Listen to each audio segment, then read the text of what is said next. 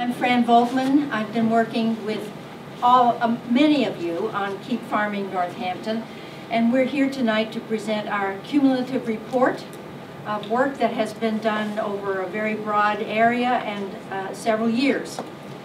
Some of you are here for the first time tonight, and we'll try to say some things as we go along to bring you up to speed on what we've been doing. Others of you have seen pieces of the work as we've gone along, and we'll have some new materials for you tonight as well. I'm going to try to move at a crisp pace, that's why I'm using notes, so that there can be ample time for questions and discussion at the end. And we're asking that you hold off your questions and comments until the end, unless there's something you just don't understand on one of the slides or something we say. The overall purpose of our project has been to strengthen Northampton agriculture in ways that are good for farmers, good for businesses, and good for the community. More specifically, to support local agriculture, to look for ways that are both desirable and doable, to make farming more secure, more profitable, and maybe even more enjoyable. Does that work? Oh, yeah. Secondly, to evaluate the strengths and weaknesses of the Northampton food system, to try to look at who the farmers are, what are they growing, where are they selling it, who's buying it, how does it get to market, all those pieces of a food system. We tried to do some evaluations of that. Thirdly, to bridge relationships within the food system, relationships between producers, distributors, consumers, government, businesses, and finally to suggest ways to strengthen the roles of local agriculture and local food as foundations of economic development, sustainability, and community values of access and participation. Participants in this project have been many. These are the 5 major categories of participants. And what I want to do now is to acknowledge and thank all of these people, while at the same time giving you a little history of the work that we've done. So first of all, the Glenwood Center. This project would not have happened without the Glenwood Center and its program, Keep Farming.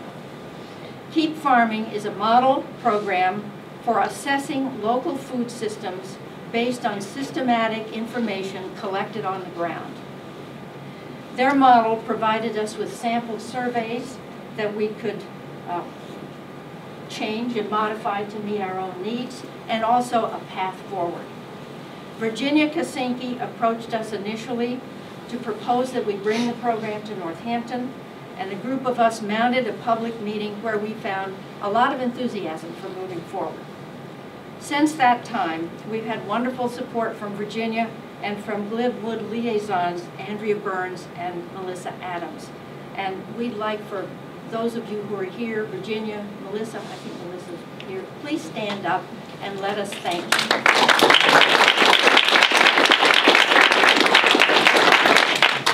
Maybe I should say there are going to be a lot of people to thank. So how about if we go through all this and then you thank them all at the end? Okay. We take it. So the second group is the Northampton Keep Farming Working Group. A number of people that you see here who have worked in many ways on this project. We had survey researchers and statisticians. We had writers and graphic designers and computer wizards and farmers and activists and people of all trades. And we'd like for you to all stand up and get thanked.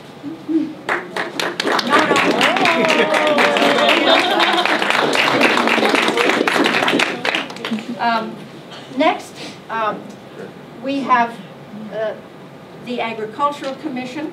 Right after our initial meeting with Glenwood, the Northampton Agricultural Commission agreed to sponsor the project. This was very important for us, and they, along with Wayne Fiden, the Director of Sustainability and Development, have been consistent in their level of support throughout the project, and we won't make you stand, but we want to thank you. Next we have Smith, and also the Board of Health, Ben Wood helped us out when he was here a lot. Next is Smith College. We learned early in the process that Smith College could be an outstanding partner in our work. The Smith Center for Community Collaboration provided basically all of the financial support for this project. And the Center for the Environment, Ecological Design, and Sustainability, otherwise known as SEEDS, mounted a program on local food that we could tap into. In addition to the faculty members listed here and the students, special studies and intern students, I particularly want to recognize the students in the SEEDS Sustainable Food Capstone course. These 10 students who are here tonight have been working so hard over this past semester as kind of one giant mind to move the project forward. They took all of our research, they pulled it together, they did extra research of their own, and they are going to be major participants in this program tonight. So I hope you'll all please stand and be acknowledged.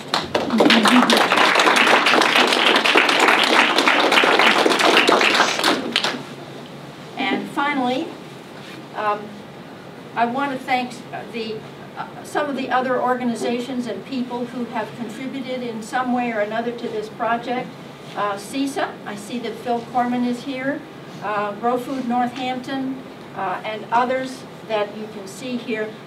I don't know that we've got everybody because it's been a lot of folks, but we're deeply grateful to everybody. And now, at the end of all this, will all of you who've been involved in this stand up and let us clap for you.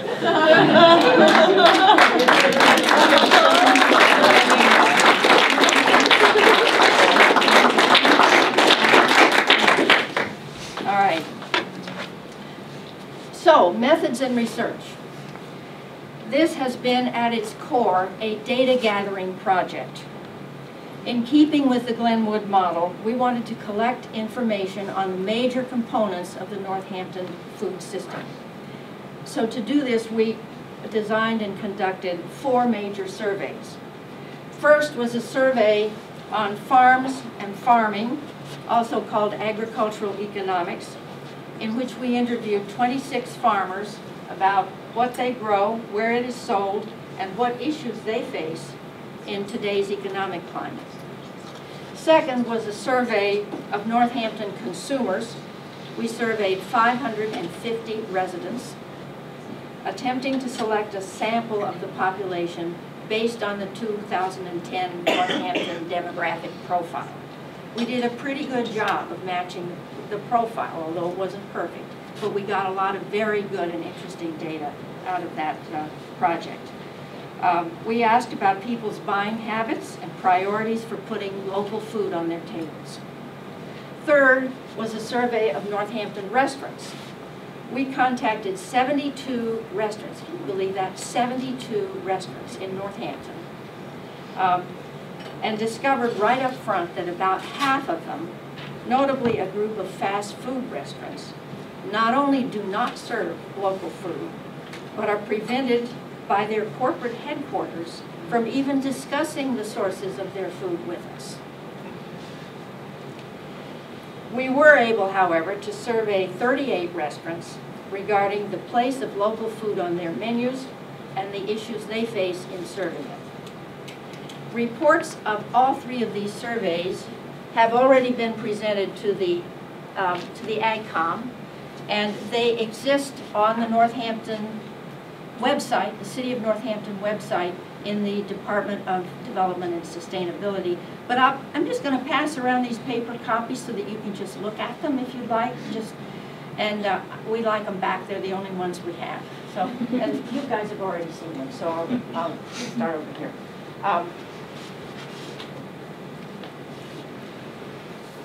Finally, fourth and finally, the Smith's capstone students have completed a survey of Northampton institutions. This is new material that none of you have seen and which they will report on tonight. And they too have a paper copy of this for us to pass around. In addition to the surveys, the Keep Farming Northampton group, and especially the students, have used other reports to elaborate on our findings. We looked, for example, at the Northampton Sustainability Plan and the Conway School Food Security Plan. And as the project moved along over the last several years, we recognized increasingly that although Northampton made an excellent case study for local food, a really useful analysis of our local food system requires a regional approach. We needed to learn what was going on beyond our own city limits. So we also acquired information from sources like the Pioneer Valley Planning Commission, the Mass Farm to School program, and other regional sources. So that's basically the project. And now I hope you understand what we've done and where we are, and it's time to see some results. So I want to introduce the two students who will lead us through their research and their work in bringing all this material together. These are the Julias. Julia Jones and Julia Whiting. Please.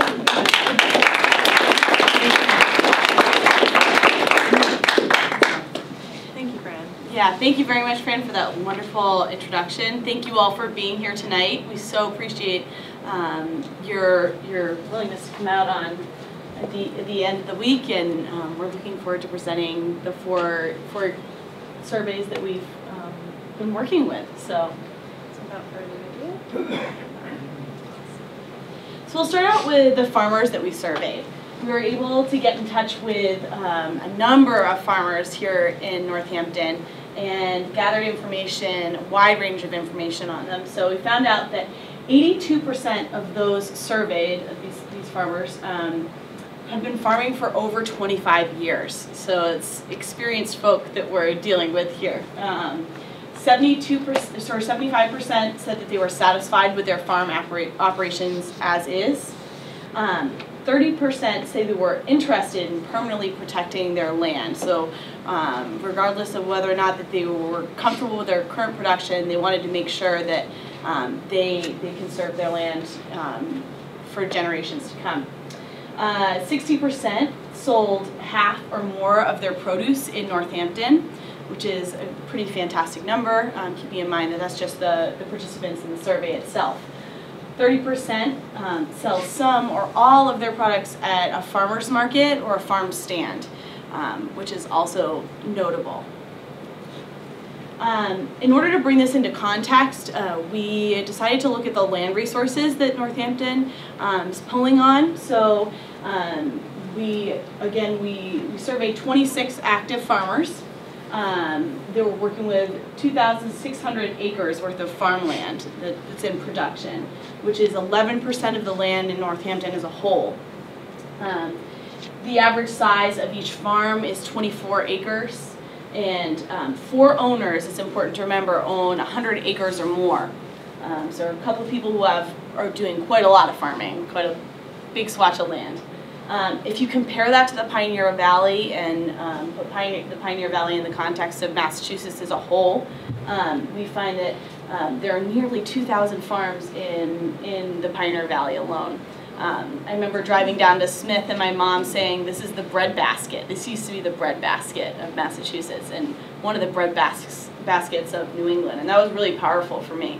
And there is a lot of farming going on here. 169,000 acres are in production. That's 14% of the land in the Pioneer Valley. That's 33% of the farmland in Massachusetts as a whole. And 25% of the farms in Massachusetts are right here in the valley. The average size is about 50 acres, which is twice as large as the average farm in Northampton.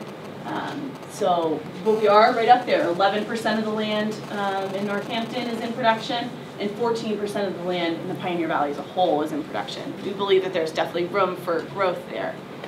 So. And then also looking at what's actually being grown here in the municipality, we find that 4 major crops are in production. So that's potatoes, corn for feed, hay, and soybeans. So that's something that we didn't really expect going into the surveys, but did pop up. It's important to keep in mind that the people who participated, you know, we didn't get to survey everyone, but this is a good representation of what is being grown here. That means that, so 575 acres are in potatoes, 514 in feed corn, 343 acres for hay, and soybeans are 103. So thinking about the crops to the right here, those are not going directly to human consumption, but rather going through an animal and then to human consumption. And most of these over here are not being consumed here in Northampton for the most part. They're going outside of the municipality. So 50% of those, 1,000, just over 1,500 acres are in production for these 4 crops, which represents 50% of the farmland in Northampton, which is considerable. So a big part of these surveys was looking at barriers to local food and producing for the local market. So for farmers, we found that just in general, some of the challenges that they face are the high cost of fuel. That's like the numero uno. Next after that is state and federal regulations, which come up in a number of our other surveys as well. Insurance concerns, as well as theft, trespassing, and vandalism. One person mentioned that they lost a considerable amount of money in just one night of someone taking a joyride through their fields, which is something that is something really serious to take into consideration as well. Availability and cost of farmland, which is really key here. Property values in Northampton, as we all know, are high, and taxes are high as well. And so this is another issue for people who are looking at selling their farmland or entering into the industry, starting up their own farm. And another part of it is land use laws. So that's another barrier. Finally, marketing and distribution of food. So maybe not the growing of it, but getting it to market and getting into our homes. So in looking at this whole survey, something that we pulled away is that Northampton is in the center of an active farming community, rich with natural resources. So we have this incredible, river bottom soil that's fantastic, and we have a lot of farming going on here, and that's something we'd like to connect with. So. All right, now we're going to take a brief look at the consumer survey. And we're going to start off with a profile of the Northampton consumer who is most likely to go out of their way to buy local food. We went through it and we thought, all right, who is really going out of their way for this? And the top groups are women over 50, college graduate women, and households with incomes over $75,000 a year. There's a lot of overlap as well between these. So the women over 50 with a college degree who also have a great household income. I.e. Smith College. Smith College is skewing the data a little bit. All right, and so then looking at where are Northamptonites buying their food. 75% reported buying at least some of their food from supermarkets. Not a complete surprise. 22% reported buying at least some of their food from large retailers such as Walmart. 42% reported going to farmers markets, which is great, that's almost half. And 32% reported participating in CSAs, which is another fantastic statistic. It's important to keep those in mind that this is just the respondents to our surveys, yes. Not all the residents of Northampton, but it does give you a really cool look at the buying habits of people here yes. in the community. All right, so now taking a look at interest, 68% of respondents, again, buy local every week. 88% always or sometimes check to see if their food is local. 58% go out of their way to get local food in the growing season, and again, 42% shop at farmers markets, which means there's already a huge effort among certain segments of the population to make sure local food is bought and is cooked with. And we looked at reasons for purchasing local food, and some of the top responses were supporting local farms, which is key, the belief that local is fresher and healthier, and that 69% think that buying local helps preserve the environment, quote, a lot. So there's a variety of reasons, but supporting local agriculture is at the top, and we are living in a community that really cares about its farmers and wants to make sure that they're doing all right. So the top consumer challenges here, and it's important to remember that 63%, when first asked this question, said nothing prevented them from buying local. But when pressed, 42% think that local food is too expensive. And an important word here is think. Local food isn't necessarily always more expensive, but there's definitely a perception out there that it is. And another issue is access. 30% reported that access to where local food is sold presents some sort of difficulty for them. But that is a relatively low percent compared to the interest that we're seeing. So our takeaway from this is that Northampton consumers want local food on the table. They have the means, the motive, and the opportunity to bring a lot of local food into their households. Awesome. So again, we had the opportunity to speak with lots of restaurateurs, and I know that there was a lot of knocking on doors to get this survey to come to fruition, but we're happy to synthesize the data of 38 restaurants who participated in our survey. That was out of 72 in total. Again, Fran mentioned earlier that there was a difficulty in gathering information from restaurant chains, but we were able to get information from delicatessens, cafes, small restaurants, fine dining restaurants. So just kind of a wide range of different restaurants in Northampton. We found that each one on average is selling 100 to 300 meals per day. And in total, these 38 restaurants are serving well over 6,000 meals per day. So if you scale that up to include the 72 other restaurants that weren't included here, there are a lot of plates of food being produced in Northampton. It's considerable.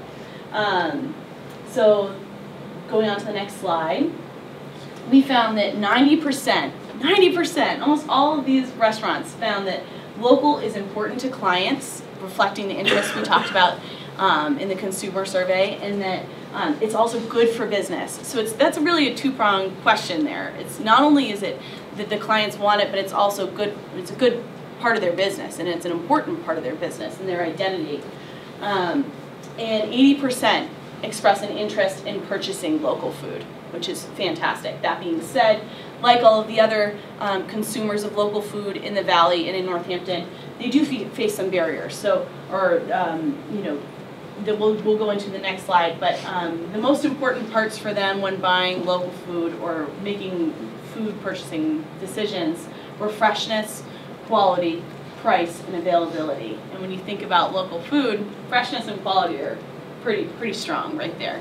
So the challenges that these restaurants are facing really come into play when it comes to marketing. So many of these restaurants don't have the time, or they don't put the time and energy into marketing local foods that are on the menu.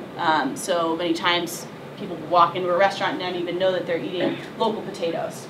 And they also struggle with this consumer perception of the high cost of local food and the high price. So that can be a deterrent for many customers. Seasonal availability is also a strong issue. Many people want to serve a delicious strawberry dessert in February, and that's not necessarily a reality at this point in time with our food system that we're working with. The next part is that they need regular, reliable delivery that's not a hassle for them to arrange. They need it to, the restaurant business is very fast-paced. They need a just-in-time inventory, and oftentimes, working with local farms, that part is a little bit more of a challenge to make happen. So the pull-away is that Northampton restaurants are definitely into local food. They know it's important for their businesses. The thing is that if they want to bring more in, it needs to be convenient and it needs to be brought to them. the local food needs to be brought to the local, the local restaurant. So that's kind of our takeaway from the surveys. So. All right, now moving on to the institutional survey, which is the survey that the Smith capstone course administered. We administered the survey to 10 institutions. We asked 13 to participate, 10 got back to us. And these were hospitals, nursing homes, educational institutions, and penal facilities. And of these institutions, 50% report feeling interested to very interested in local food. So even among institutions, at least half of them are they have local food on their brains. 70% report serving some local food, so that's already the vast majority. 40% actively seek out local food. And all of these institutions together are serving more than 10,000 meals per day. So they are a major, major producer of plated meals in the municipality. Something we totally did not think about. Just 10 institutions. Remember that we surveyed 27 for the restaurants, and the institutions are right there at just 10 institutions. So. Okay, so taking a quick look at their budgets, because price has been a concern for everyone, and the institutions are the same. Collectively, these institutions spend almost $800,000 on locally grown food. And this was just in the last year. And the budgets definitely range. However, most institutions have budgets that are over $300,000 a year for food alone. And it's important, I think, here to highlight that the amount of local food, of money spent on local food, really varies from institution to institution. And contrary to expectation, size of food budget does not determine how much local food is being purchased. The institution that buys proportionally the most local food, they spend the most amount of their budget on it, is the institution with one of the smallest budgets out of the entire sample. And also important to look at is that it's a retirement and nursing facility, which means that they're serving a high-risk population that has very specific concerns. And down here we have another retirement nursing facility with a much larger food budget that is spending even less money on local food. So price means a lot, but clearly some are making it work despite that. So looking at some of the institutional challenges, they require large amounts of food. They serve in bulk, they cook in bulk. As we saw earlier, they're putting out over 10,000 meals a day collectively, and that's a lot of food. The second is what we call labor in a box, that a lot of institutions work with pre-processed foods such as pre-chopped zucchini or pre-peeled squash. That's labor in a box because that means that is in hours that someone has to hand peel and chop hundreds of squash. That's a lot of work, and many of these institutions simply don't have the resources to devote to that. Again, like restaurants, they need regular, reliable deliveries. Most of these institutions set their menus months in advance, if not a year in advance. So when they have planned a meal for a specific food, they need that food there. And the final barrier that we saw was state and federal regulations that end up often impeding local purchasing, and this could be anything from extremely strict health and safety regulations for institutions serving high-risk populations, or very specific contracts that institutions get locked into that prevent them from buying food from a number of different sources. But this was a huge challenge for many of those surveyed. But our takeaway here is really that institutions are Northampton's untapped market. There's a lot of money there, and there's a huge amount of room for expansion. Some of these institutions are only spending $5,000 a year out of their over $300,000 annual food budget on local food, and that is huge room to expand. Awesome. All right, so now we're going to look at the way we've summarized all of these findings. First, looking at the level of interest. And what we noticed is that there are very high levels of interest in Northampton among all of the consuming players in our food system. In restaurants, 80% of managers were interested in local food, and around 70% of chefs were. And that's really important to see that we need the support of both sides, those who are buying the food and those who are cooking it, because that is a partnership. And again, in terms of institutions, 80% of institutional food directors are very interested in local food, and 60% of chefs in institutions are interested in local food as well. And then looking down to consumers, 93% feel that buying local helps the local economy. So local is very present in everyone's minds, and many people are very interested in it. And we just want to highlight briefly that in terms of consumers, we know that the Be a Local Hero campaign of CISA's has really helped keep local food in consumers' minds when they go to the grocery store. If they see that mark, then they know. And at least even if they don't buy it, they're thinking about it. So also another key part here is that we really wanted to say, get an idea of the kind of food money that's pooled here in Northampton. So in order to get an idea of that, first we looked at the sheer number of meals that are being served. So between restaurants and institutions, we have well over 16,000 meals being served daily. I want to emphasize that this is a rock bottom number, and by no means represents kind of the depth or the quantity of meals being served by those people we couldn't survey. So this is just a very minimum number, still a lot of meals.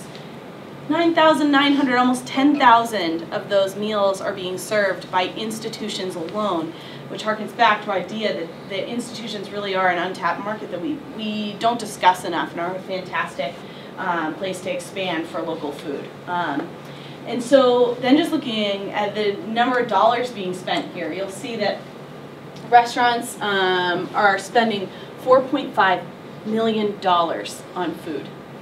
Institutions, $3 million. Residents, well over $4.3 million. This is these are very conservative estimates, but the respondents together are spending nearly $12 million on food annually, which is incredible to think about. And again, that's just the bottom of the barrel, and we really feel strongly that that local food could be a driver of our economy in Northampton. It's not something that you can send overseas. It's not something that can leave the valley. If we can tap into this market, I think there's great potential for a multiplier effect in our economy.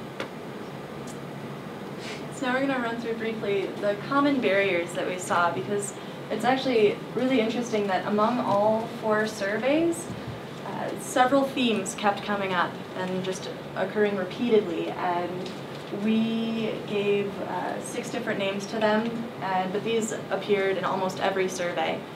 The first is seasonal availability, and this is what can we get when, and part of this is also understanding that there is local food available in November. It's there, and but however some people just don't understand that.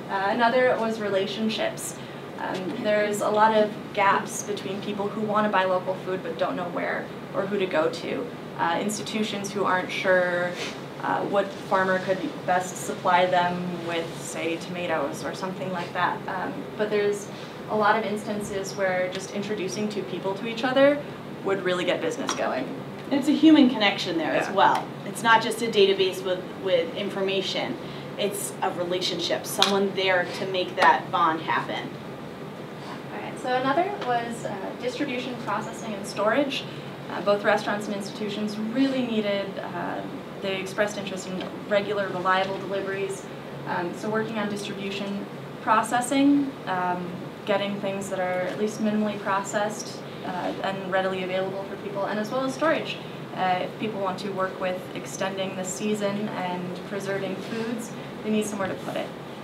Another is the perceived price of local. As we saw in both the consumer and restaurant survey, there's a perception of a high price associated with local food, which might not necessarily actually be there. Another is awareness and access to information. As I stated previously, some people don't understand when local food is available, when it's in season, where to go, the fact that we have a winter farmers market, things like this that could be fairly readily remedied if we just gave people a little bit more information.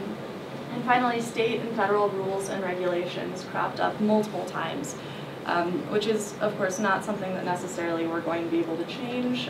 Congress is particularly finicky, and I don't know if just we could change that, but it's something to keep in mind that this is a common barrier that's recurring, and this is a challenge for many people. I'm sure that's something that's echoed in your minds as well. It's we can't fix all of these barriers, but we've come up with some recommendations that will at least address them and work on them in the long term.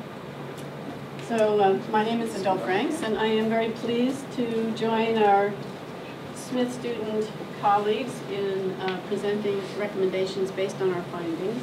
The students went way beyond the call of duty to look for examples from other locations and other states of things that demonstrate how to revitalize or strengthen local agriculture. So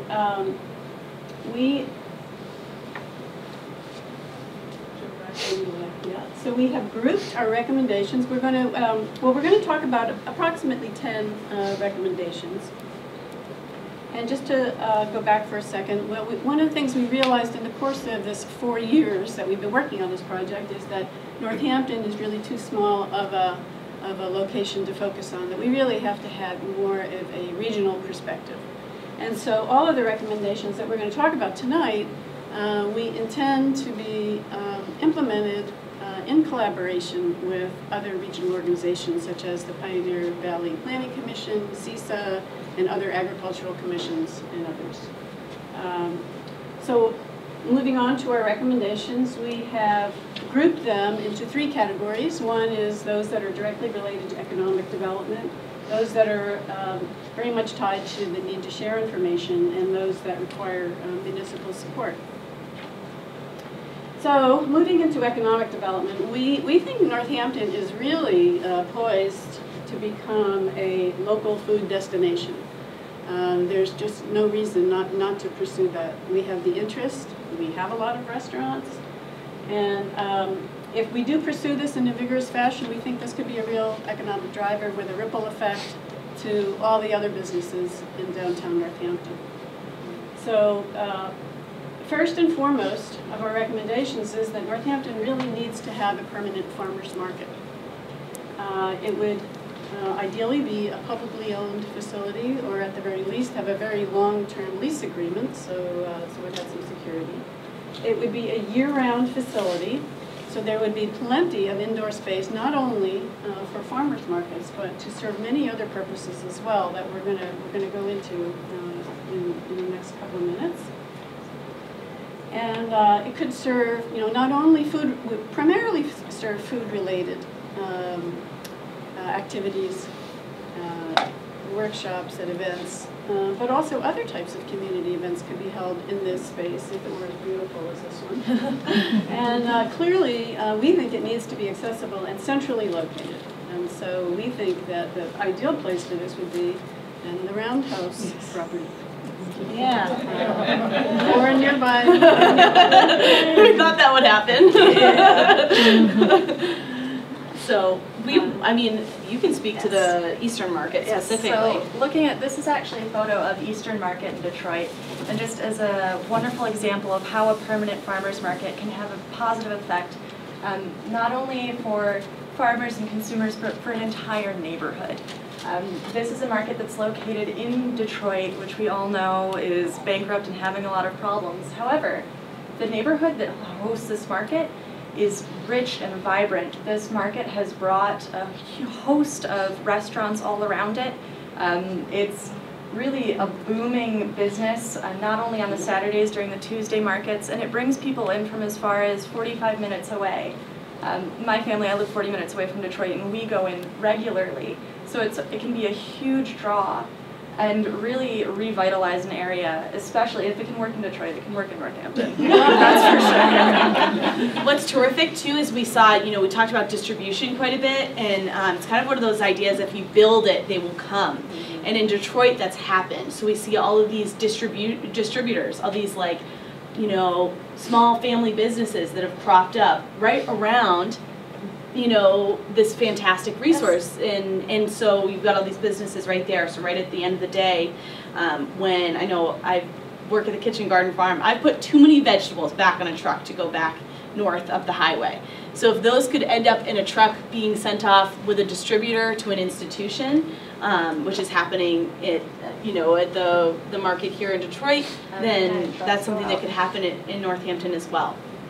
So You can see another example is Ithaca, New York, which is another college town with similar size. Detroit is different from Northampton, certainly, but Ithaca is very similar, and they have this fantastic farmers market that people come from miles out of state to go to, which is something that Adele and I have discussed in meetings past, but that's something to really think about. It's just attracting people into Northampton is a great day trip or a weekend vacation. So one of the things that could be housed in this permanent farmers market is a small-scale minimal food processing facility, which could peel and chop and package and freeze and store vegetables in a convenient form, so that they could be used out of season, so that our restaurants and institutions could be using local produce out of season very conveniently. And we also envisioned this as a local food community center, and all of this could be housed theoretically in a permanent farmers market structure. But at the local food community center, we could have community workshops and networking nights, both of which we're going to talk a little bit about later, as well as different activities from PV Grows and also business development workshops to really help out farmers who are looking to expand their business in various ways. Yeah, a lot of this stuff is already happening. And you get an email and a listserv, right? And then you have no idea where it's going to be held. And it might be quite a drive from downtown, and this would be a fantastic way of bringing everybody into one place for all these cool activities that are going on with it, whether it's with PB Grows or CISA or you know, a local business development, you know, organization, something like that, all in one place. So you might see a spike of, you know, community involvement in food and agriculture. so there are a lot of ways to promote local food, and one of them would be to have sponsor a local food week in Northampton. And I'm sure you all could think of, you know, dozens of things you would include in a local food week, but these are some of the ideas that we came up with. One is, you know, have the restaurants competing with each other to produce the best menu based on local ingredients. We could even have chef competitions where they have the same ingredients and have to come up with different kinds of dishes. That sounds fun to me anyway. And you know, we have local publications that could be giving awards to restaurants where the diners are voting them to be the best at providing creative menus with local food. We envision the lively food and farming film festival. There are lots of films that have food themes, as well as serious films about food, and likewise about farming. There could be book groups that we could sponsor readings of food-related books and hold conversations at the library. We could have food-related lectures, workshops, and all kinds of interesting demonstrations. And it could culminate in some kind of a big celebration, which could highlight farmers' products, showcase their products, hold CSA drives. I'm envisioning, you know, music and art as well, and have it be quite a draw. You know, the Garlic and Arts Festival, which is only a couple of days in Orange, Massachusetts, draws people from all over the state of Massachusetts. And then it involves a lot of food, a lot of art, and a lot of music, and it's very successful. So I'm Despite the bad parking and locations, so. Well, we think Northampton would be a wonderful location to have a local food week, something that would really stretch out and bring people here. Now we know from our survey that the people who are the most likely to go out of their way to buy local food are the people who are high income and high in education.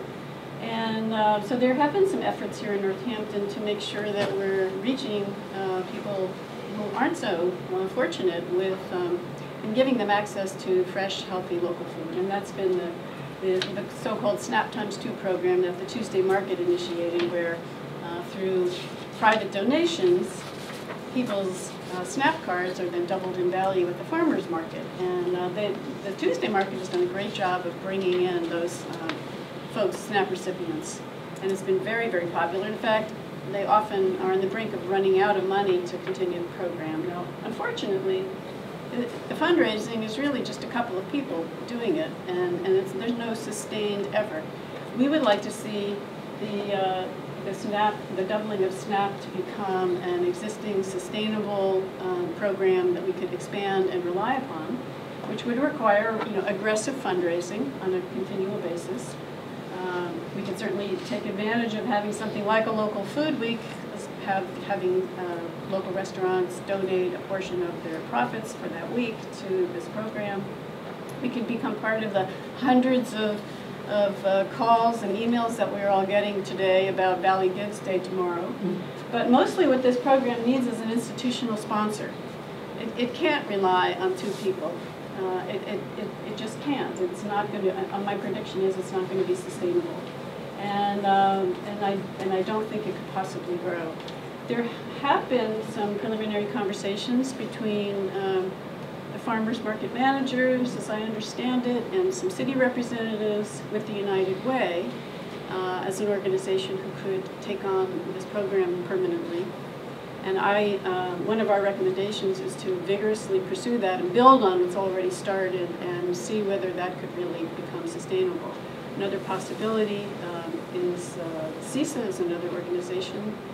It's dear to our hearts that could do this. But ultimately, we'd like to see this become a sustainable situation, perhaps even with an endowment, something of a sufficient magnitude that it could be housed in an account at the Community Foundation of Western Massachusetts, which has the advantage of doing has the capacity to do the administrative work, so that if the United Way or CISA were running the program, they would not be burdened with the receiving the checks, dispersing the money, thanking the donors, sending out tax confirmations. All the administrative work would be done by the Community Foundation. Okay, so one problem that came up for farmers, for restaurants as well, is marketing and letting people know when local food is being sold. And we thought that working with supermarkets would be a great way, because in our class's research we discovered a group called the Pioneer Valley Growers Association, who is selling to many supermarkets who are then putting the produce out on the floor with no label. So consumers are buying local produce without even knowing they're buying local produce. And we thought to work with supermarkets to actively label and highlight their local foods could then in turn promote more purchasing of it, as we saw there's a lot of interest, and if people know it's local, they're more likely to purchase it. So we thought consistent labeling of all local food in supermarkets, as well as perhaps a special section so people know exactly where to go when they walk in the doors, they see it there. And also perhaps to work in conjunction with the local food week and really promote the products that they have there and feature them prominently, because if it's made more visible and really put out in the forefront, people will know that they can buy that, and that yes, that squash that they've been getting for years actually has been coming out of the valley and they didn't even know it. Our prediction is that the grocery stores will get more interested in stocking local food when they see that it's actually more popular. So now moving into informational sharing. Yeah, certainly. So our idea is, when we spoke with all of these 10 institutions, we all sat down as a group of the capstone students here and had lengthy conversations with food service directors and chefs. Something that came up was the issue of bringing local food to scale in an institutional setting where budgets are tight. They have strict regulations, not only from the state and from the U.S. government, but also from the corporation that runs the local facility, or regarding health, if they're serving an at-risk population, contract requirements, things of that nature. They speak the same language and they share the same barriers to local food. That being said, there are some food service directors, Ken Toon over at UMass, we have Kathy Zaja at Smith, who has done some really stellar stuff. Bringing those kind of people together during a networking night so that they can communicate the struggles they're facing, share creative solutions, brainstorm, and make connections will be a great way to move past some of these barriers and kick the door open where people are beginning to buy a little bit of local food. So we said earlier that 70% of the institutions we surveyed are buying at least some local food. if we can kick that door open and increase that percentage of their food budget, that'd be fantastic. And we think this would be a great way to do it.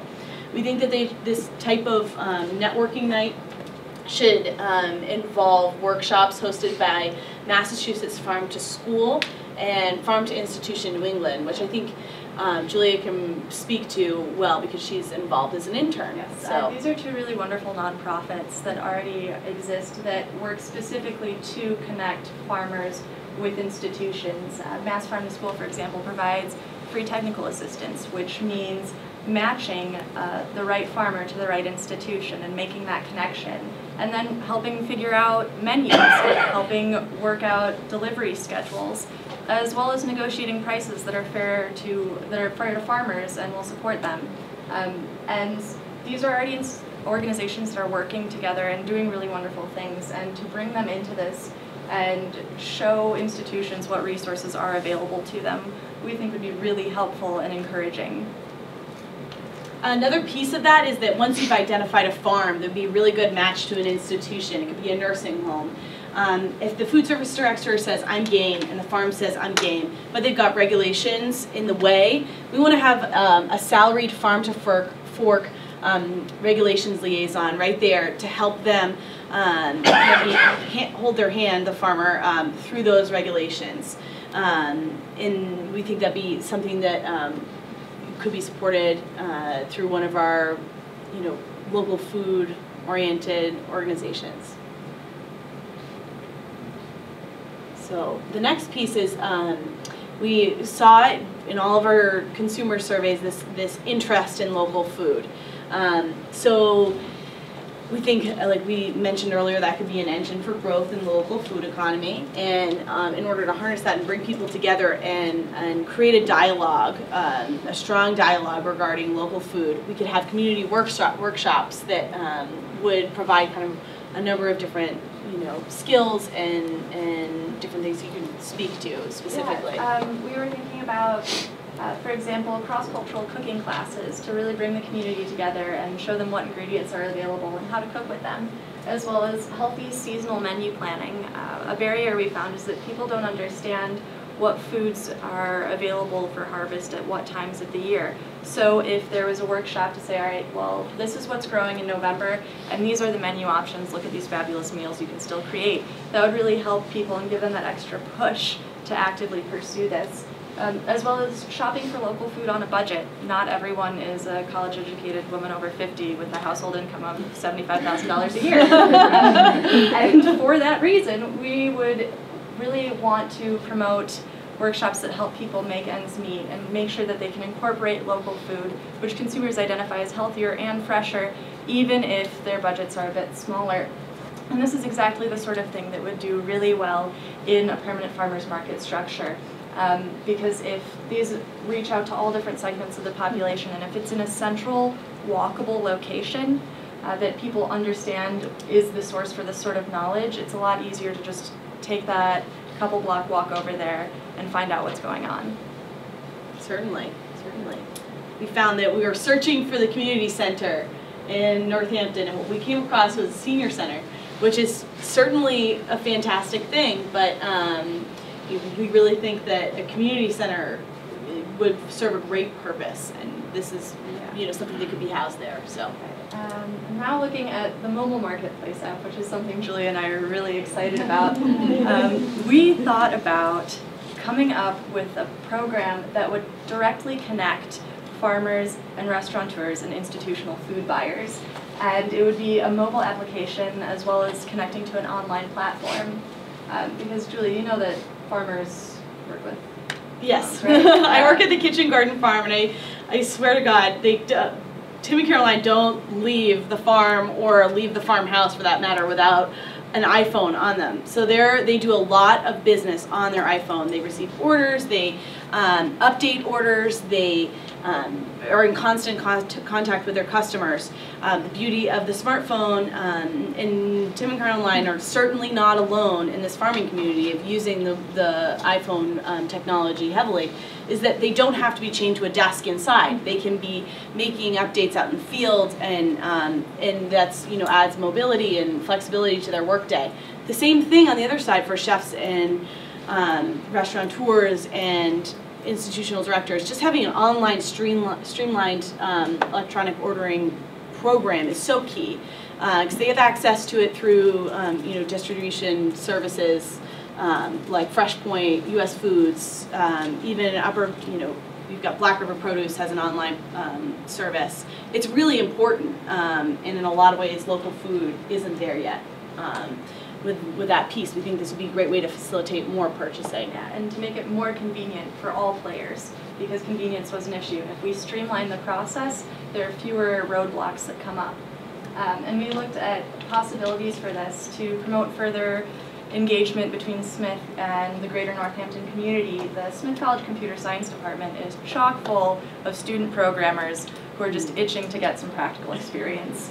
And they have all sorts of classes in maintaining databases and programming mobile apps. So that is a unique resource where a student intern could just develop a user interface. And that's step one, and a student got experience, and the city got a really wonderful program. And so that everyone wins in that combination.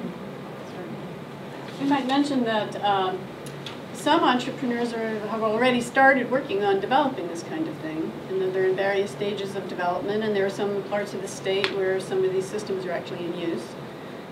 So there's something to build on. We're not really starting from nothing. Okay, so on to municipal support. We think it's very important for our city to continue to aggressively address the issues of farmland preservation and protection from dumping and vandalism, which is a difficult problem, particularly in the Meadows area.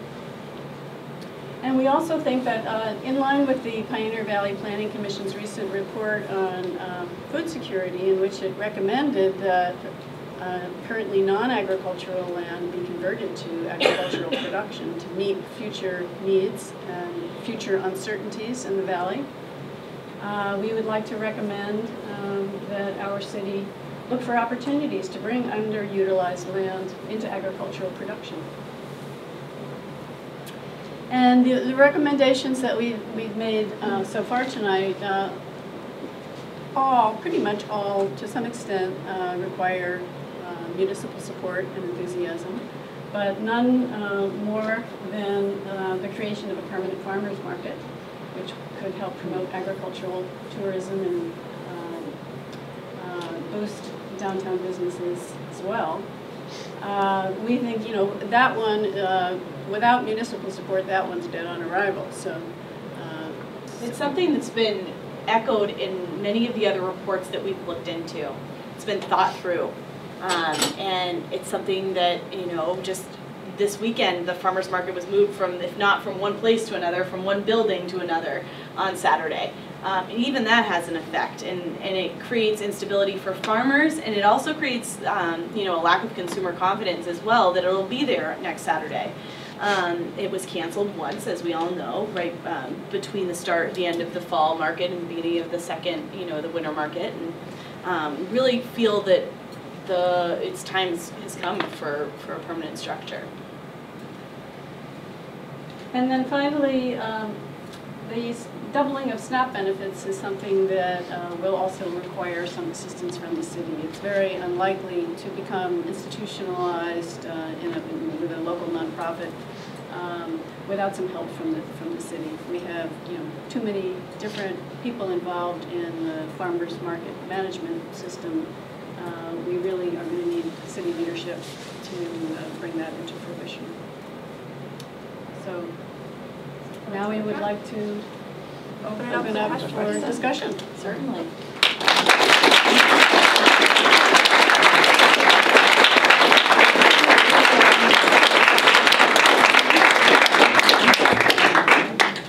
Okay, so we're ready for questions and discussion. I have Yes. two real quick ones. We're not Did going to the be able to project- hear you unless you stand up, I Excuse me. think. Okay. Well, maybe Would you we mind can- standing up? We can repeat it for her. We'll try to repeat. We'll try to repeat. Yes. Two quick questions. Did the project include a conversation with local Board of Assessors? I think that some communities find Did the that. project include a conversation with the local board of assessors? And the answer is no. I think that is worth pursuing as the project goes forward because, as you know, they hold an important role in assessing the value of 61A opportunities and so on. Yes. So, second question. Could I just repeat your comment that the Board of Assessors is important in talking about things, for example, like the value of 61A properties and things like that? Let me elaborate. I received You a could stand complaint up from a and turn farmer. around. I received a complaint from a farmer recently who has spent a lot of time and effort building a beautiful farm stand on his property. And his taxes have increased because the value of his property is increasing. Down the road, his neighbor is marketing for free at the farmer's market. And he simply asked if someone would please consider local conversations about that dynamic which we set up when we structure local taxes on agricultural improvements. The second quick question I was going to ask was, did the project include, did you touch on the topic of food waste? We did. Who would like to comment on that? No, well, Repeat the question. Did we do anything about the problem of food waste? that was something that we didn't cover as much. Our project was admittedly focused on food supply issues, and it is important to note that waste is the whole other half of the food system. However, there has been already some interest in next year's capstone tackling that issue. All right. Yeah, Paul's very interested, Paul Wetzel. We didn't really get to mention, but who has been a really, really big part of all of this research. We could not have done, if not the research, then the synthesis of the research. We could not have done it without him, and he's away at a conference, but he's been a really fantastic part of this whole process, and he is interested in doing a whole capstone dedicated just to waste food system. Thank you. If people are interested in that, Ken Toong, the director of food at UMass, has been doing really interesting things with food waste. And he actually discovered that for him, it's 50% less expensive. So he spends 50% less sending it to the compost, to a farm that uses the, New England Farmers Association, small New England Farmers Association or whatever. They use it, and it's way less expensive than sending it to the landfill. So that's what I know about Okay. it. More questions or comments? Welcome them. Phil? So I'm Phil Corman, I'm the director of CISA, and I just want to say incredible job, really. A lot of work went into this, and a lot of things that you're thinking about sort of reinforces conversations that are going on up and down the valley and throughout New England. So you obviously have hit upon all the issues and you're bringing fresh energy to it. So that's really, really great. So very quickly, I'd say a couple of things. One, I think the permanent farmers market is really interesting. Maybe the next step is to see, some kind of assessment, whether it's actually possible with the population base you have. Ithaca is different than here because it clearly is the only draw in that area. Whereas here we have Greenfield, we have Amherst, we have Northampton. Amherst has talked about this idea a lot. So it doesn't mean it's not possible. You can repeat something that someone thought 5 years ago, and you might be successful with it, even though 5 years ago it couldn't move. So don't let people dissuade you, but maybe the next step, if that's the most exciting, concrete thing you want to move on, it would be great to do some kind of economic analysis about it, about the population base and that. I love the idea of Northampton Local Food Week. Some pieces of this have happened in some ways. CISA does a restaurant week. Part of the challenge is choosing a time that works for the businesses. We chose end of August, mid-August, because that's when business was really slow for them. They didn't need to be highlighted at other times, nor did we do much in way of being successful in mid-August. So anyway, so there's been some attempt. The double up food stamp benefits, I always go back and forth between shouldn't we be, there was a research study being completed in Hampden County by the USDA called the Healthy Incentives project, and that was basically looking if you gave folks on food stamps 30% back when they bought produce, would they increase the amount of produce they bought? It wasn't focused on local per se, but I'm always torn a little bit about us raising money privately versus changing public policy. So, and there's maybe both need to be done. And there's also, you know, other farmers markets that do a good job about raising money also. So we've thought about doing a regional fund. Still would like to consider it. Part of the challenge is a lot of things around equity. Do you give the same amount to a farmer's market that doesn't raise as much? They may need it more. So there's a lot of things to think about that. And I think we need to keep thinking about it because clearly we don't want it to be a gourmet ghetto local food. And so what we need to do is increase the purchasing power of folks who are on food stamps so the farmers can get the price they need to get and everybody has access to the food that is grown in their community. Promoting local food in supermarkets. It's a great idea. As you know, a lot of, some supermarkets, like River Valley Market, does an amazing job. Big Y is a member of the Local Hero Program. Stop and Shop is not. To me, in a supermarket, you can have incredible impact. They often say if you just have 10 people visit your local congressman or woman, you can impact that person's voting record. Well, have 10 people go visit the produce manager, and you can have a lot of impact. So we've been doing, along with Farm to School, Massachusetts Farm to School, both organizations have been highlighting 2 produce items a month and are continuing to do that through April. And we've been first working with the supermarkets and the local stores and then spreading it to consumers. And supermarkets are where most people buy their food. It's just true. And it's the toughest nut to crack because of the quantities that they need to buy, the distribution change where they get it, and the corporate culture. All right, I'm just going to stop talking except to say one thing. It's really neat. We issued a report this week called Eat Up and Take Action for Local Food, and you've done it already. So I'm going to pass it around. I have about 5 copies, but please return the color one. And you can get it at buylocalfood.org for free. Just download it. So great work. Thanks, Phil. And I actually wrote to Margaret today and said, bring some of that new report you just did so that we can share it with this group. So thanks for doing that, too. Yes, Mary. I had an idea for the Smith students that want to do the local app, which is a really cool idea. I've been working on fundraising ideas, and one thing that we know really works is whatever site you have, if you put a donate now button on a site, it might be one way to raise money for the double up food stamp benefits. So it doesn't have to be much. Right. Yes. I just had a question. Several times during the presentation, one of the challenges you referenced were regulations, and so I was just wondering, talk a little bit more about those regulations as perceived barriers or real barriers of around food safety or other things. Well, yeah. Adele? So, Okay. Okay. One of the Julies then, or? So I talked to Joe Mikowski. Yes. I always mispronounce his last name. But he and I had an interesting conversation, and he talked a lot about things that unfortunately I didn't have time to research in a lot of depth.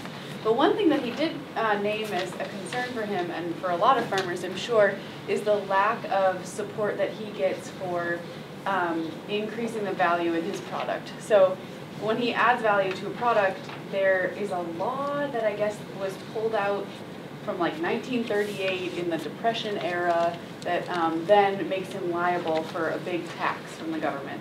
And so there's a lot of issues around increasing the value to his product as well as bringing in extra infrastructure and increasing his tax dollar requirements because of that, and that came up in this too. So he was talking a lot about what farmers have to face when they want to add value to their products but can't because of this kind of like double-edged sword of regulation.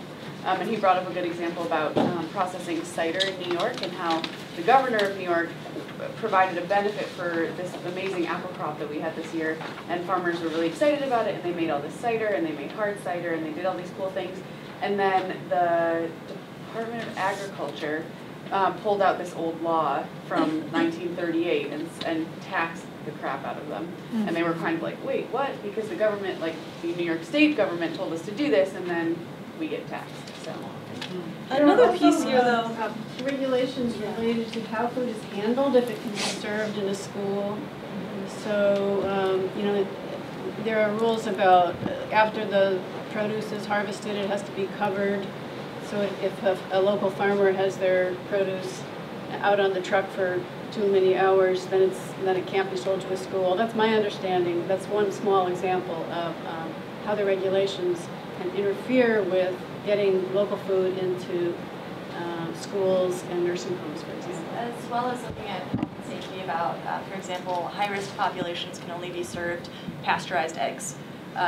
That's one example of health and safety concerns where certain people can only be served certain foods that are highly processed in some way, as well as farmers being certified in certain agricultural practices to be able to even sell their products to certain institutions. And those are bureaucratic hoops that have to be jumped through that are very expensive to get certified in and involve a lot of paperwork. I mean, hot on the topic, obviously, is GAP. We know that, you know, and good agricultural practices are certainly an issue here. That's another piece. Well, I think this is a very important point. I think this is a stumbling block. I think everybody has to be aware, and I think, John, you would agree. They had a meeting, I think, at Wally Zukowski's farm this summer about this. All these things we hear about going on out west, especially on, well, that one in Colorado with the spoilage of, I forgot what it was. You have no idea about the federal level what's happening. You know, they're imposing these rules. At this point, they're not imposed, but they're going to be possibly on the Northeast, where our farming footprint is entirely different. And I think everybody needs to be aware of that with their congressional delegations, to let them know, support, go to these meetings if you hear about them, understand what's going on, because this is a big thing. The bottom line, and I've said this all along, is if a guy that wants to get into agriculture, or a woman, whatever, whoever it might be, if that can't make a living at it, they're not going to do it. And everything you brought up tonight, I think there's some great ideas about the farmer's market. It might have to be done more on a regional scale. For example, in Northampton, one of the biggest problems is a lot of the farmland is being bought up by fellows that started small and that are getting bigger and bigger and bigger. So to try to get land that's productive and farm it is really hard. Not because farming, you know, the bigger a lot of these guys have found the bigger you get, the more there's a little bit better, you know, profit to employ people and that sort of thing. It's just been a process of a long time to get to this point. But number one, guys got to make a living. Farmland is a little tight, trying to get something. The idea about productive farmland in Northampton, it takes money to make farmland productive. That's a big thing.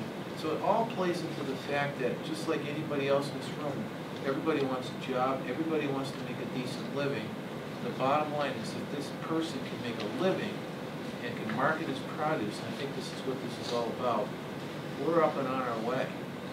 But the big thing is that I think they have to make a decent return.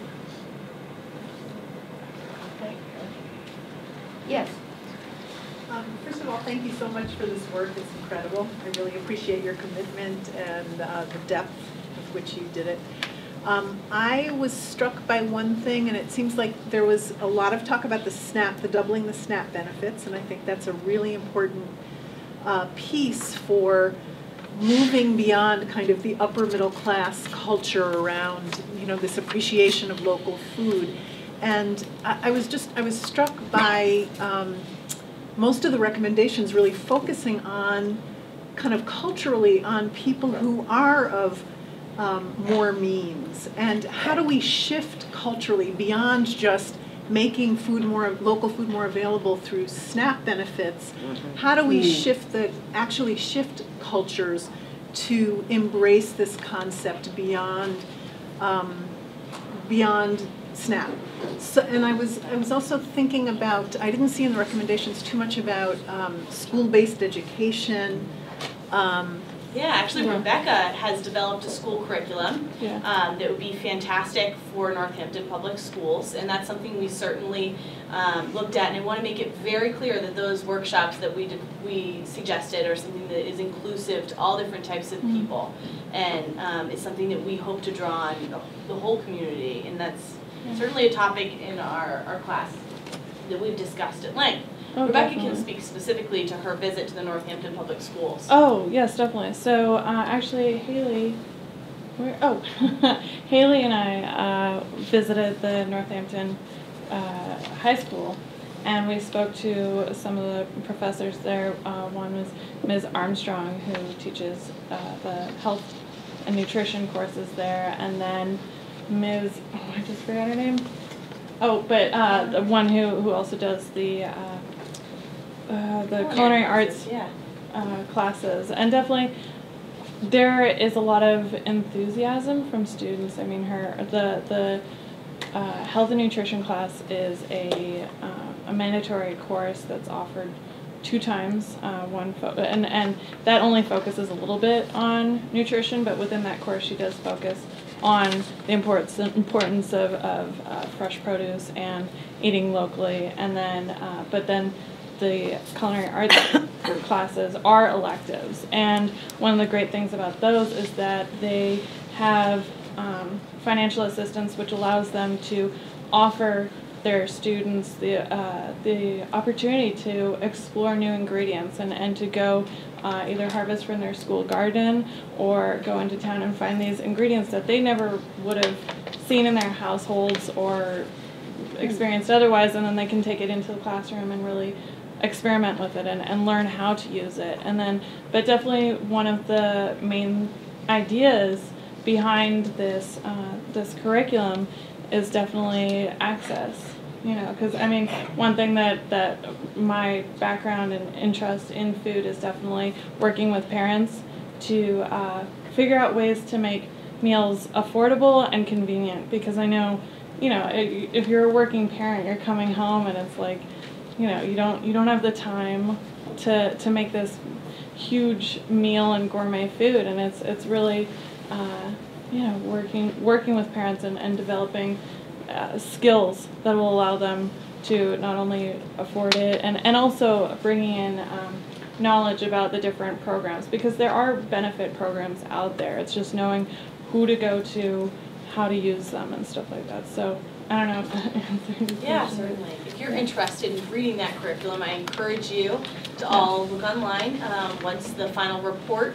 is posted toward the start of the coming new year. So that's something we'll definitely be including in our report and open for the public to read.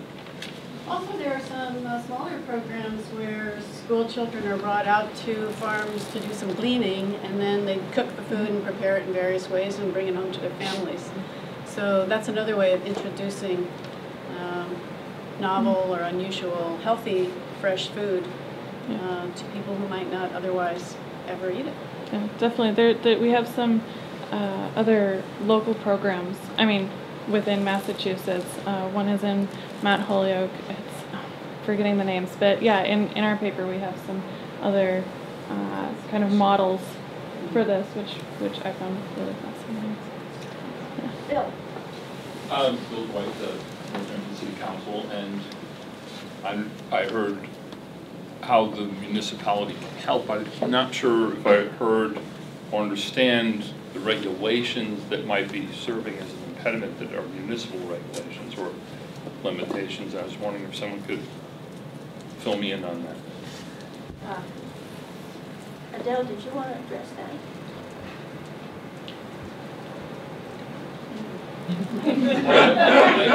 I know the assessors part came up, and it should be noted that we don't set the criteria for assessment. The city doesn't do that. We only set the rate. The assessments are actually prescribed by state statute. We can't arbitrarily decide where we assign our values.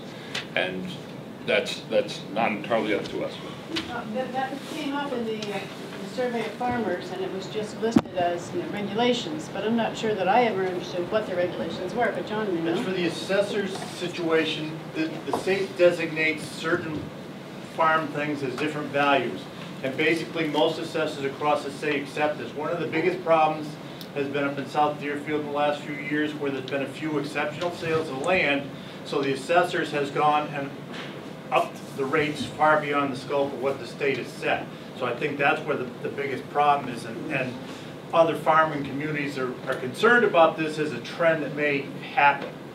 So basically, it's the values that the assessors are putting on the land, even though the state designates pasture land is this, crop land is this, you know, hayfield is something else. And I think the other regulation piece, though, that a lot of them were speaking about was land use, you know, and zoning, and what, you know, what you can use your land for and what you can't, what comes in the bundle of rights that, you know, go along with your land. And I think some people would like to see some more flexibility in terms of land use. I think maybe that's something that was wrapped into the regulations piece when it comes to the municipality itself.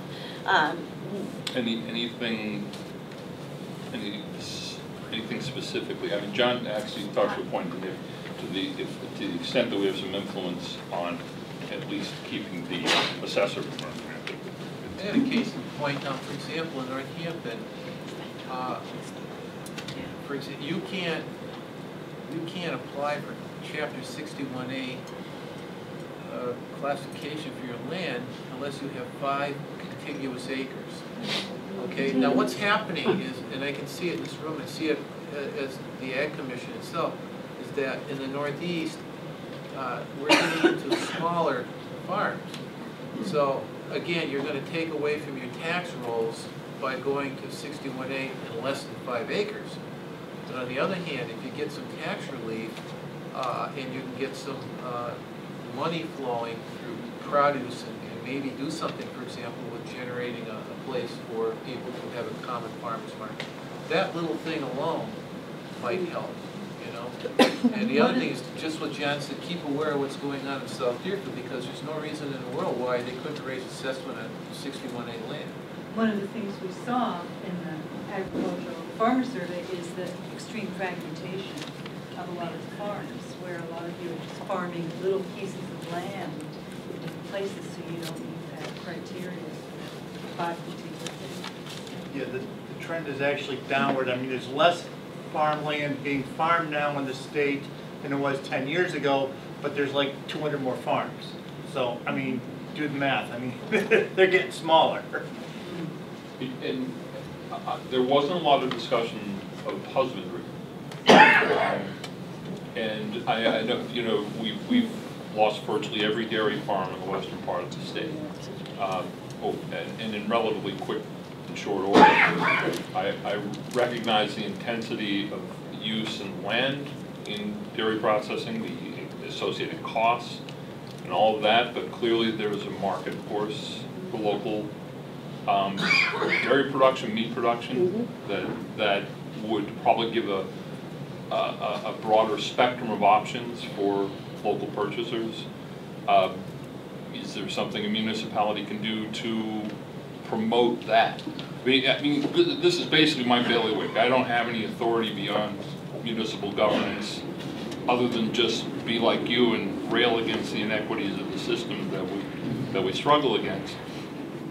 But we do have some influence, and I need to know somewhat more specifically how we can not only help promote, which I heard about, but also how we can also facilitate. And I think a lot of the regulations that we're talking about are not city regulations. Right, I understand. They're ways that the city has to respond to state and federal regulations, which is awful. Right, I mean, Yeah. right now there's a much bigger meat market for local meat in the area than there is production. The throttle point is where it's processed. I mean, there's very few processing points, because everything's generated right now through the USDA, the Farm Bureau, and some other agencies are trying to get it so that the state has more control over this, so that the process will be more streamlined and they'll be able to open up more ways to process the local meat so that it'll be available to the people. Because right now it's going to Vermont, it's going to New Hampshire, it's going to Rhode Island. And I've talked to people that said, you know, you used to be able to say, I'm going to send up something in a couple of weeks, no problem. Now they got to schedule a year ahead because that's how far the backup is. So, I mean, that's one of the biggest problems is processing the product that they want. Didn't they open one up in Athol? Yeah, but that's They have a mobile, yeah, they have a mobile slaughtering house as well. There's Right. actually a great CISA report on this, fantastic. And if you would like to see the, you know, the recommendations that you even have there in the study you've done, we read that study and looked at it, and we were struggling in our class considerably with the issue of meat. We talked about it at length, and we decided that we didn't think we were all that prepared to take on that problem-solving process. That being said, it doesn't mean that there aren't steps to be taken. And I encourage you to read CISA's report regarding meat in the valley, and certainly regarding, you know, distribution or slaughtering, really, you know, and processing and distribution after that are all issues. And I can add that from our surveys, there was a lot of interest, in particular Yes. in meat. Yes. They wanted more fresh local meat. Yes. And the price was an issue there as well. And there is Sutter's is opening up in a month in downtown Northampton on King Street, and they're sourcing local meat, and local farmers are sending most of their animals to Athol, and they'll pick it up, you know, after it's been killed, and they'll be making the cuts on that. So we'll see how that new model goes. A lot of the collapse of the local dairy farm is based on regional, or if not national levels of, there's price supports, governmental price supports that started back in the 30s in the Depression to try to maintain some kind of a sense to give, and a lot of this, there was a Northeast Dairy Compact that collapsed because we just didn't have the No, the federal votes. government did that. Pardon? The federal government had something in the ending of that. Right. Yeah. We didn't have the votes to counteract it, though. Right. You see, our congressional delegation didn't have, in the Northeast, didn't have the power to, but it's just so ironic because we've got a heavy population concentration here on the East Coast and in the Northeast. And it just seems to me that as the price of fuel goes higher and higher and higher, this whole meeting, everybody here tonight realizes that. I think that as time goes on, we're gonna need more access to local food just to protect ourselves. Yeah. And this is what the more people that are aware of this, the more educated we can get on this, the more we can tell our congressmen about this and push them. Well, one of the big things right now is the farm bill not being passed. I mean, that may be a collapse of the dairy price, or there may be a spike in milk anyways, because that's basically determined of how much it costs to make cheese in Wisconsin determines the price of milk for the country. Exactly. So that's why, you know, in Wisconsin it's a little bit different doing dairy than it is here in New England, so. Very complex, very complicated situations, not very easily resolved.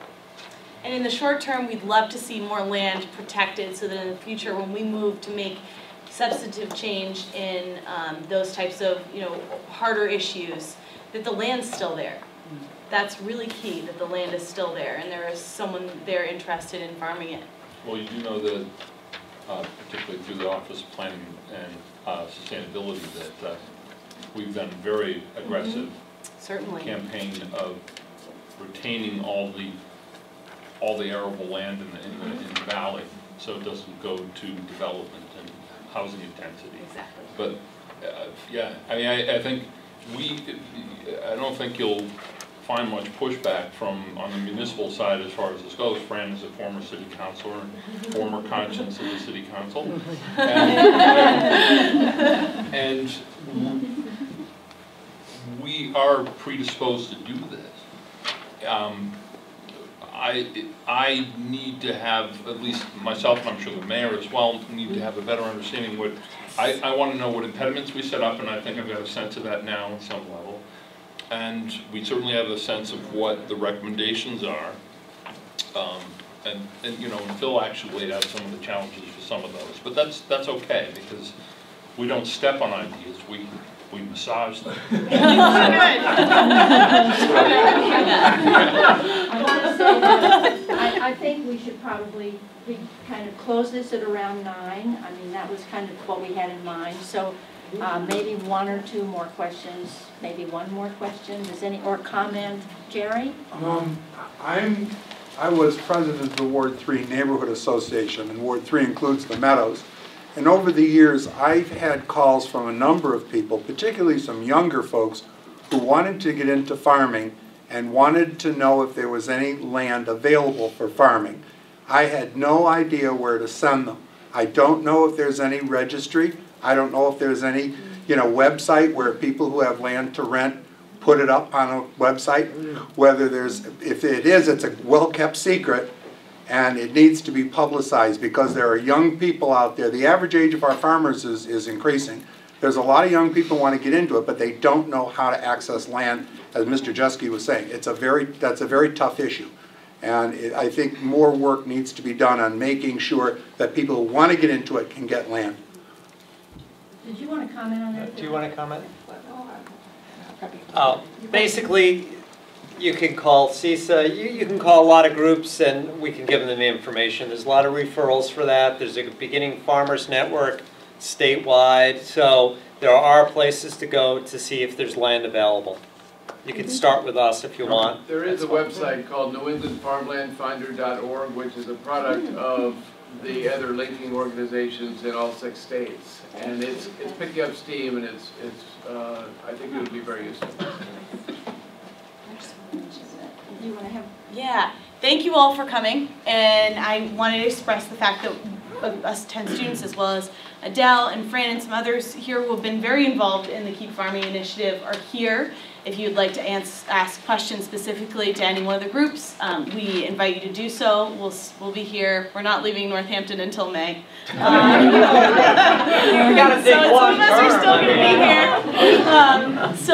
So please, please, please reach out to us. And if you have a bright idea or you have something you want to move forward with, we have a lot of energy here and a lot of dedication, and we've put our heart and soul into this, as has every other player in this, and it's been a joy and truly special to collaborate with each group in the Keep Farming Initiative, and we so appreciate all of your hard work, and look forward to moving forward with these recommendations. And I want to add a word too, not only of thanks to all of you, but I've been sort of listening to all of this tonight, and it seems to me that a lot of what we've said is already known.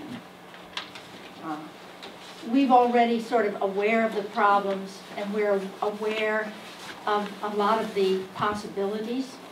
I think one of the things this group has done is to put some numbers on that, which is always a helpful thing to do, it seems to me. But we know that we will go forward inch by inch, that there will be some progress here and a step back here, and there will always be problems. If there weren't problems, it would be done. But when I try to step back and take a much longer view, I see some trends that I think probably most of you see too. One of them is I've noticed that the Christmas shopping this year is almost all online. A huge amount of it is online. Just in the last very few years, we have become such an outsourcing economy, such a .com economy. And that has so many implications for small towns and small cities like us, because what we have to concentrate on to be what we want to be is what cannot be outsourced. And when I look at that in terms of Northampton, I see an incredibly beautiful environment. We live in a wonderful place. It has rich soils. Even though we've lost some of that farmland, there's still a good deal of it here, and we may be able to get some more if we keep working on it. We have a responsive city government. Not every place can vouch for that. We have a good arts community that's local, that you can build on and interact, and this whole local food thing can be a real driver in this overall community effort to bring our lives home again and to work with all these people in the community who are so engaged and so eager to have an accessible and democratic and homegrown culture here. So I'm very hopeful, and I hope you are too.